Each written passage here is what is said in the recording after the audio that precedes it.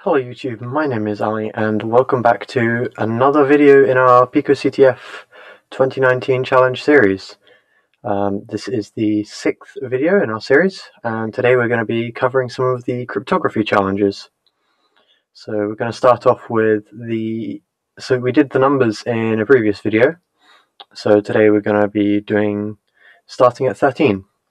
So the challenge is cryptography can be easy. Do you know what ROT 13 is? So if you've not heard of ROT 13, it is a variant of the Caesar cipher. So if we have a look at it on Wikipedia, it basically stands for rotate by 13 places. And you can look over here and see the different numbers, or letters, what they correspond to. So if we go back here, we can see we've got, this is the flag, but we can't read it. It's encrypted with ROT 13. So if we copy that and we go to our terminal, there is a package on Ubuntu or Linux that contains ROT 13. I think it's some kind of games. Yeah, so it just does that. Man ROT 13, Caesar and ROT 13, they're all part of the same package, but if we do ROT 13 and give it the flag that we got earlier, well, we can see that's our flag. So we can take that, paste it in. If you're not running on Linux, or you don't have those tools, you can use CyberChef, which we looked at in a previous video. So if we were to copy that again, so copy and paste you in there, are you going to recognize? Okay, it doesn't recognize that it's ROT 13. But if we just drag ROT 13 over here, we can see, again, there you get the flag. So that's one challenge done. We're going to move on to easy one. So the one-time pad can be cryptographically secure, but not when you know the key. Can you solve this? We've given you the encrypted flag, key, and a table to help. There is the flag, and that's the key. And let's have a look at this table. If we open it up, we can see, oh, it's text. So we're just going to open it in a text editor, and we can see this is an encryption square. So essentially, we treat A as the letter 0, and we add the two letters together. So this is also known as Vignere.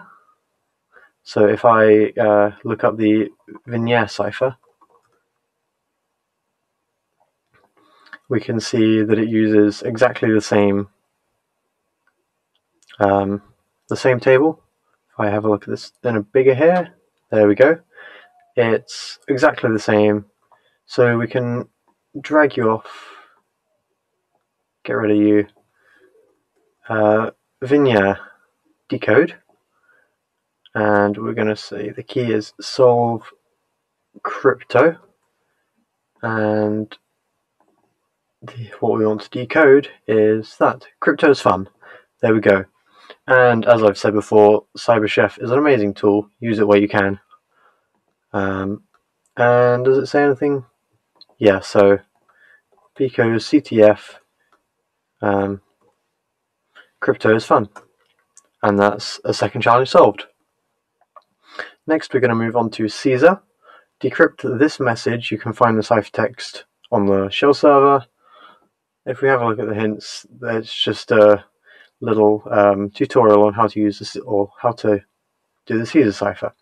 So I'm going to copy this link location, go to our terminal, make it a bit bigger, and then we're going to make the Caesar. And we're going to grab that file.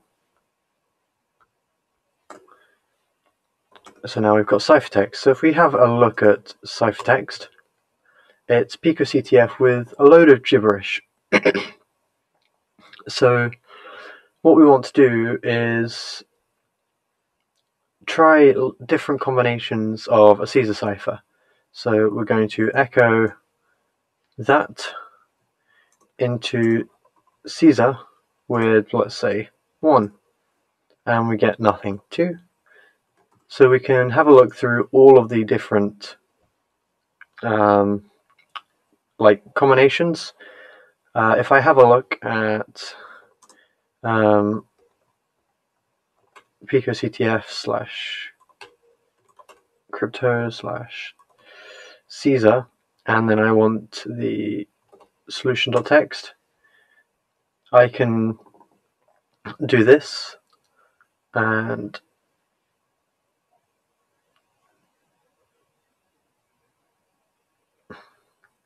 why is it not? It's supposed to print a new line, but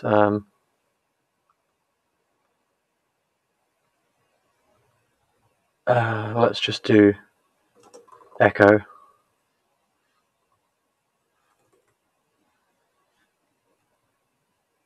Caesar I, echo, done.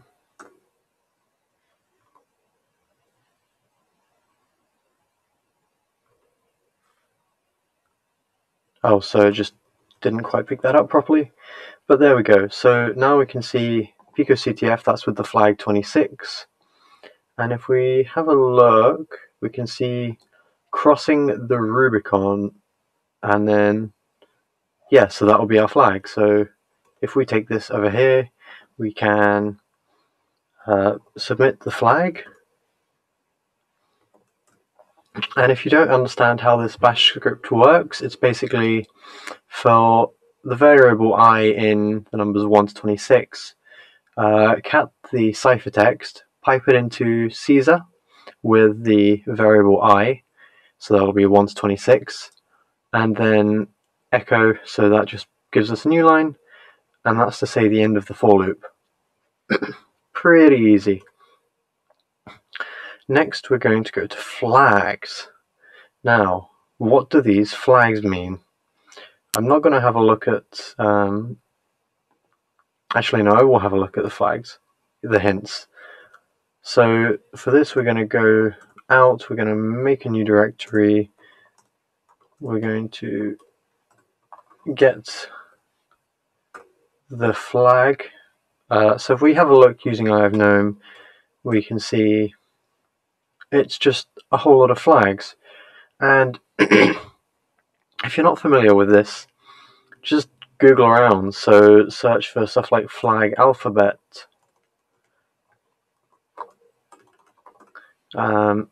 And you search that, first thing that comes up is the International Maritime Signal Flags. These are a way that boats can communicate with flags or display information with flags. So we can use this to, if we pop you there and you there, we can have a look through the different flags. So scroll down, we're looking for P. So this would just be picoCTF, and in the hints it did say submit it all in uppercase, so we're going to go picoCTF, and then we're going to have a look at these. So we can see the first character is F because it's the same as that one. Then we're going to look for regular red, which is 1. So we've got P1. Sorry for my voice. Then, really sorry about that. P1, and then we've got an A, a G, oh sorry, F1 AG, my bad. AG, and I'm going to guess the next one is a 5. So if we scroll down, we can see 5 is the blue cross, yes. A, and then the checkered is N. So flags and yeah, because that's the D. Oh, no. And we know that that's 5, and So flags and 5. What are the last ones? T, U, F, F. Flags and stuff. And if we submit that, we have another challenge solved. Now that's been 10 minutes, so I'm going to wrap up the video here. I will be continuing some more of the cryptography and all of the other challenges in future videos. I hope you enjoyed. If you did, please leave a like, share, subscribe, and if you have any feedback for me, leave it in the comment section below. I will do my best to respond to all comments. Thank you very much for watching, and I'll see you next time. Goodbye.